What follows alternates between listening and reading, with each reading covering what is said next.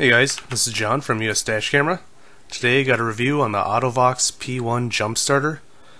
Now this is the third jump starter I've reviewed, and the reason I was interested in this one is besides the fact that it's a 600 amp peak and 18,000 milliamp hour battery, it does actually jumpstart gas engines up to 6.5 liters, diesel up to 7.5 liters, where my previous ones I believe were something like 5-liter limit on gas engines. So what's pretty unique about this jump starter compared to a lot of the other ones I've seen and a lot of name brand ones is it comes in this leather looking binder. And at first I didn't think I really liked it, but what I realized is this actually would fit under your car seat very well. At least it fits under mine just fine. And then the first thing I noticed is it actually comes with a 12-volt socket adapter, so you could even power a dash camera off this battery with the included accessories. So I thought that was pretty cool. Here you can see the standard cell phone charging cables.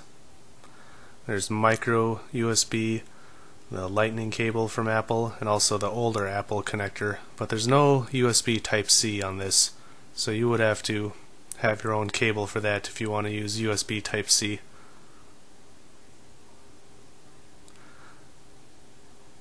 I would prefer to have separate cables actually too. I don't really like having 3 cables on one. I'm only ever going to need one of them, so that's sort of annoying, but at the same time it does cover a lot more bases and it's probably cheaper.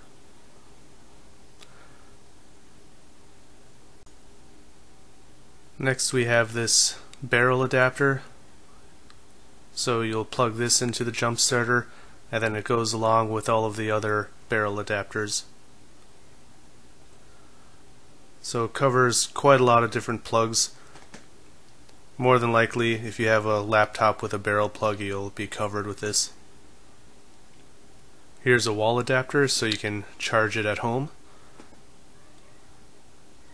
I think that's very necessary because I don't want to always charge in my car. And there's the car charger.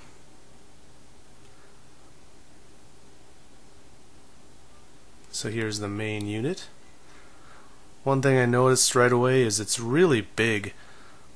It's thinner than the few I've used, but it's really long. But the battery is actually 50% larger than my previous 2 jump starters. There you can see it's got flashlight and 2 USB ports, and then the connector for the barrel connections. Here you can see there's a 1 amp or 2 amp USB port there. Then on the left side we got the connector for jump starting your car. So I do like the build of it. It feels very sturdy, doesn't feel like cheap plastic or anything. I really like the yellow color. It sort of gives off a emergency look to it. So we have some instructions here. There is one thing that's not explained on here, and during my demonstration I'll point that out. A lot of people complained that I didn't demonstrate the Powerall jump starter in my Powerall review. And honestly the reason I didn't is because it was winter when I got it, and I really didn't want to stand outside in the freezing cold because at the time I didn't have a garage, parked outside, so it sucked. So here's the power cable. Now, I don't really like this big connector. The other 2 jump starters I had much smaller connectors, and I think they're a lot easier to plug in. It's also pretty hard to get it out of this strap. So there you can see there's a couple lights on it. If I can get it to focus, you'll see there's a boost button. Now, the instructions didn't say anything about that, but when I demonstrate it, I actually have to push that, otherwise it doesn't power the car.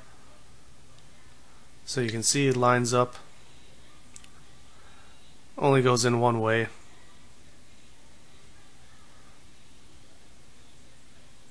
It's a little hard to get in. Like I said, I don't really like this huge fat connector. I think it's clumsy. So there you can see the power button on the top, and it has a full charge.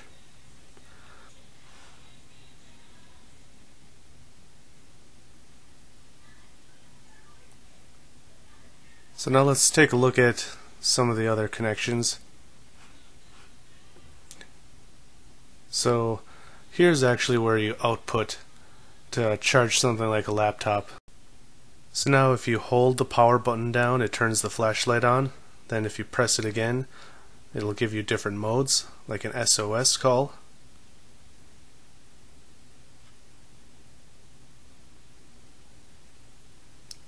Most jump starters have some sort of flashlight.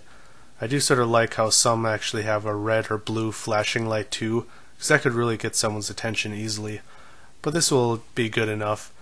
It might even be illegal in some places to have a flashing red and blue light, so it's something to look up in your laws if you do have one that does that. So again, I really like the build of this. It has everything you really need in a jump starter, including all the accessories. So let's go ahead and demonstrate it. Now since my car battery isn't dead, what I'm going to do here is I already have the red cord or the live wire already disconnected from the battery. You'll see I actually just connect the red to the red, but they're not going to be touching the battery terminal, so that way it would simulate the battery being dead. Now this first time I did it, I didn't actually realize I have to push that boost button, so you'll see I actually get into my car and it doesn't work. The other two jump starters I used didn't require pushing any additional buttons, you just had to turn them on. So that's why I didn't really think about it the first time I tried it. So here's me reattaching it. This time I'm actually going to push that button. The button's actually pretty hard to push with just your fingernail, so I used some needle nose pliers. There you can see the lights of my car turned on right when I pushed it. And now it starts right up. So there you go. A lot of people had a hard time believing a few years ago that these small devices could actually jumpstart a car, but they really do. Mine's actually saved me a couple times. Not because my battery was dead, because a wire was loose or something. And, you know, like I said, it saved me a couple times. They're totally worth it. So there's my review on the AUTO-VOX jump starter. Now, I did receive this from AUTO-VOX directly for review, so I will provide a link down to Amazon where you can purchase this. I believe it's like $99 currently. I think it was a little more expensive, but since I received it, they dropped the price actually to make it more competitive, and it is competitively priced compared to a lot of other similarly spec'd jump starters. There are some cheaper ones out there, but with this one having a much bigger battery than a lot of the cheaper ones and being able to jumpstart up to a 6.5 liter engine, I think this one is really beneficial for people with large trucks or large vehicles. So anyways, that's it for today. If you like this video or my other videos, I'd appreciate if you hit like and subscribe. As usual, thanks for watching, drive safe, and I'll see you next time.